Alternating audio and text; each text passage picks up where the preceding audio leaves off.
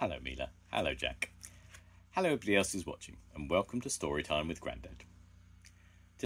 Today's book is called Spookball Champions. Oliver's mum and dad were away for the weekend, so he was staying with Auntie Mona and Uncle Fred. They lived in a big old house on top of a hill.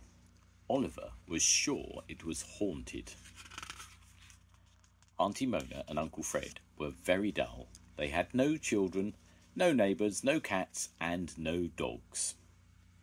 Auntie Mona moaned a lot. All I do is go to the supermarket. The food in this house just vanishes. Uncle Fred was very thin, so he didn't eat all the food. He just fretted a lot. This door squeaks. Is that a drip I can hear? Was that a floorboard creaking? Oliver knew what was causing their problems. I think you've got a ghost. It's the ghost who makes the creaking noises as it wanders around the house. It visits the kitchen and eats all the food. Auntie Mona and Uncle Fred thought Oliver was being silly. Oliver, don't be ridiculous. A ghost, what a daft idea. After dinner, Oliver was allowed to watch a programme on TV with the sound turned down. The programme was about some people who lived in a big house by the sea. They turned it into a bed and breakfast. That gave Oliver an idea. Auntie, you could turn your house into a B&B, a haunted one, as you've got a ghost.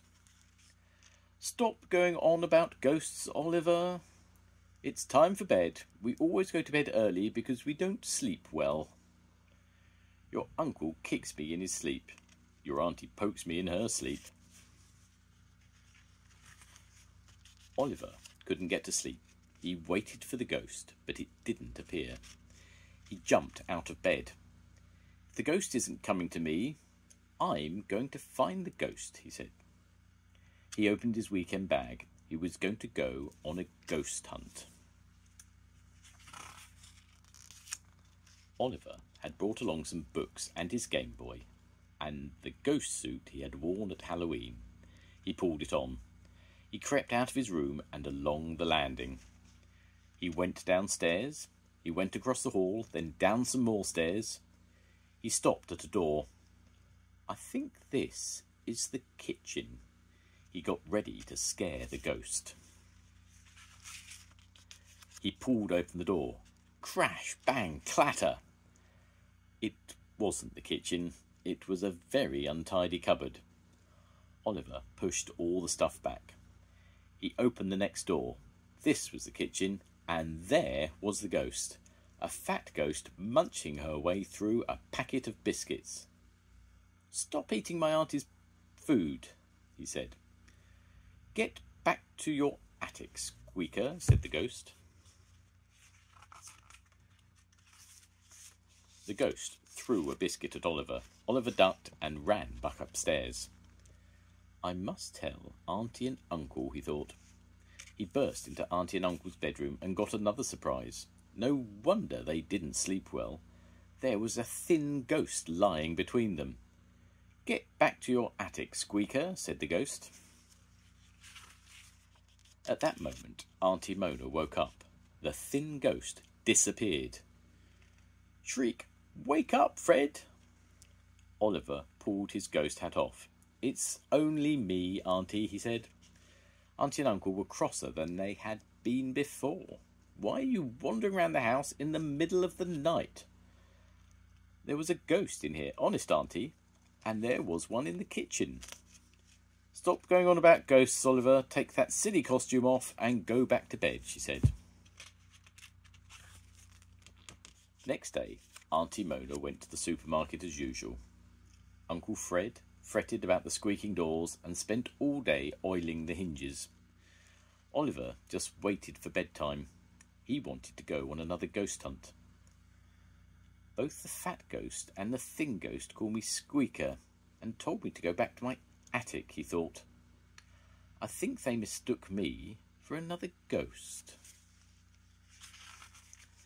That night, Oliver waited until the house was quiet. Then he got up. He pulled on his ghost suit again. He went upstairs this time. He climbed right to the top of the house. The last stairs were very narrow and led to the attic. Slowly he opened the attic door. Sure enough, there was a ghost. "Ooh, ooh, who are you?" asked the ghost. "I'm Oliver. You must be Squeaker," he said. "I'm Septimus Squeaker. For a moment I thought you were Horatio Howl or Serena Scream," said the ghost.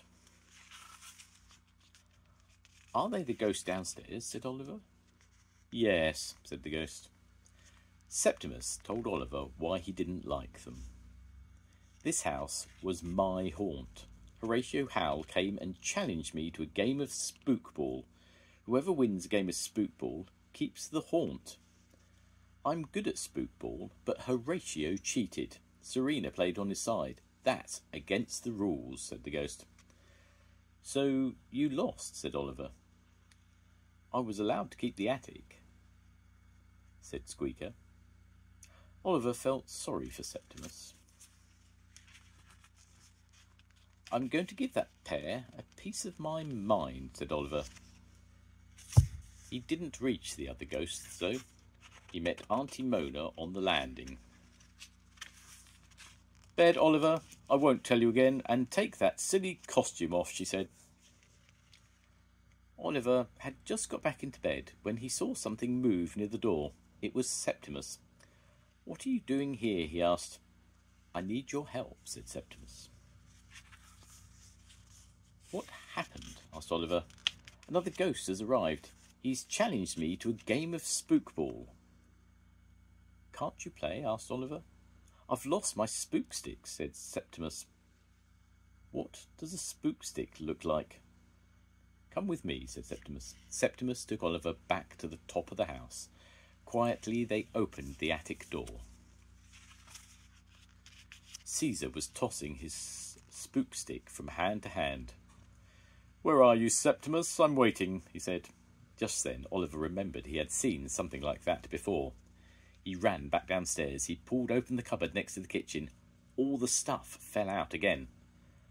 "These are spook sticks," he said. They were difficult to catch and hold because they were a bit like ghosts. "Oh, gotcha," he said, catching the sticks. Before Oliver went back to the attic, he popped his head round the kitchen door. "Caesar Snarl is here," he said. "Shriek, not Caesar Snarl," said the ghost. He peeped into Auntie and Uncle's bedroom. "Psst, Caesar Snarl is here." "Shriek, oh no," said the ghost. He reached the attic again. "Here, I've found your spook sticks." Thanks," said Septimus. Septimus didn't look keen. "This is your attic and your house, Septimus. Go and knock the spots off that bully." Septimus took a spook stick and crept into the attic. The game of Spookball was about to begin. All at once, a spookball flew across the attic. Caesar gave it a whack with his spook stick. The ball zoomed down the attic and disappeared through the wall behind Septimus. "1 goal to me," said Caesar. Caesar scored 2 more goals. "Show him, Septimus," said Oliver. Another ball appeared. Septimus was quicker this time. He hit it through the wall behind Caesar Snarl. Just then, something made Oliver turn around. Horatio and Serena were coming up the stairs. They were holding spook sticks.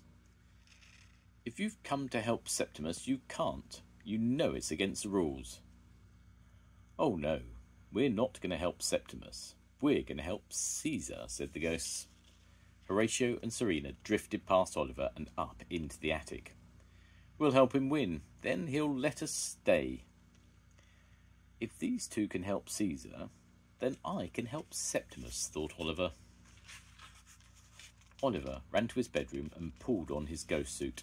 He went back upstairs and found the spare spook stick.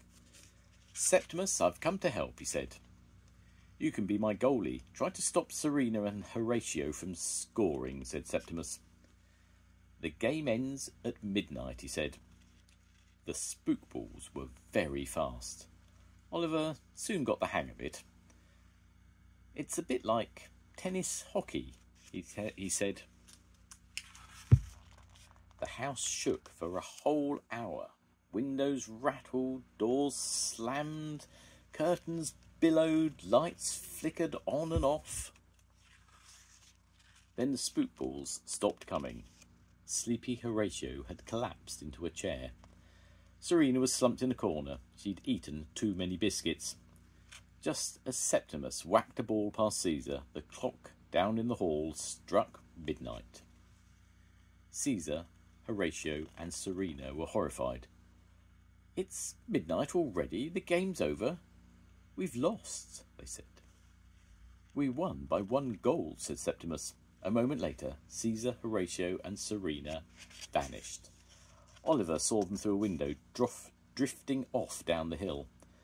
The house belonged to Septimus once more. Next morning, Oliver got a surprise. Auntie and Uncle were smiling. "We had a really wonderful night's sleep last night. The best in years." "But didn't you hear anything?" said Oliver. "Not a thing," said his auntie. "And I've been thinking about that B&B idea of yours. Look." Uncle got up early and made a sign. "What do you think? The Old Haunted House B&B." "But we know the house isn't really haunted," said his auntie. Of course, Oliver knew better than that. "I think you'll always sleep well now, and I don't think your food will vanish. But you might hear a creaking floorboard now and then," he said. Oliver's mum and dad came to pick him up. Oliver promised to visit again soon.